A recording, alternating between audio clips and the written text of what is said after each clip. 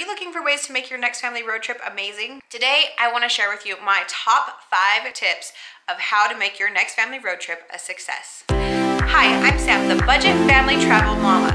I am here sharing everything that I've learned in my 12 years and counting with you of how to travel with your family on a budget.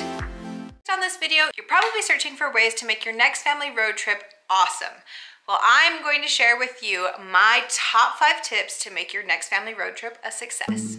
Tip number 1 is to pack snacks. Now, everyone knows that you need to pack snacks when you're traveling. However, it's the way that I pack snacks that makes this tip valuable. When we're going on trips, I like to pack my kids' snacks in one big gallon Ziploc bag so that they have all of their treats with them throughout the trip. They know that they have the accountability to do with those treats what they want, but when they're gone, they are gone. Now, if we're going on a multiple day road trip, I will pack more than one bag, but usually one of those gallon bags will last a day or two. So plan accordingly. You know what your kids need. Another tip with your snacks is if you pack high protein snacks, your kids will tend to stay fuller longer. So if you've got a long stretch of road before lunch, maybe plan on taking like some cheese sticks or some jerky or something that's a little bit higher protein content so that they can make it that longer gap before they're saying, "Mom, I want lunch." Number 2 is something that we do whether we're actually flying or we're traveling in the car, and that is to make sure that you have a blanket and a pillow accessible for your kids. I don't know if your kids are like mine, but my kids have that one blanket that they love, that they take everywhere, and we pack that next to them, whether it's behind them or on the floor or on the side of them. We have one for each of our kids, and then a pillow so that they can sleep fairly comfortably. This just helps promote them sleeping on the trip, which you and I both know when they're asleep,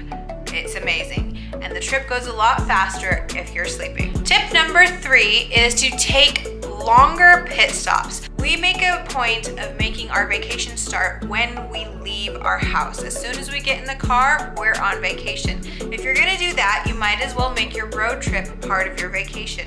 So plan out a couple of stops. We have found that if we take these longer pit stops and stop at a park or have like a river trail or something that the kids can get out and run around, go to the bathroom, they're much more likely to want to get back in the car and keep going. We usually try to plan these around where our gas station stops are gonna be and then find a park or something that's nearby so it doesn't take us a ton of time off the road. Tip number 4 is a trick that I learned pretty early on. I started to get the kids a surprise. Sometimes that was a movie that they could both watch together. Sometimes it's a little trinket or a toy. He's playing his new game, Tetris. All right. I'm playing with my new Twisty Pets.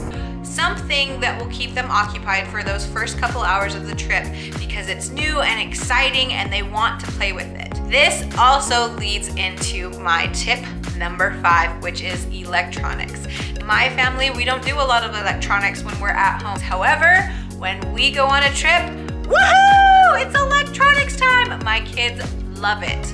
And we make sure that we take a DVD player with us.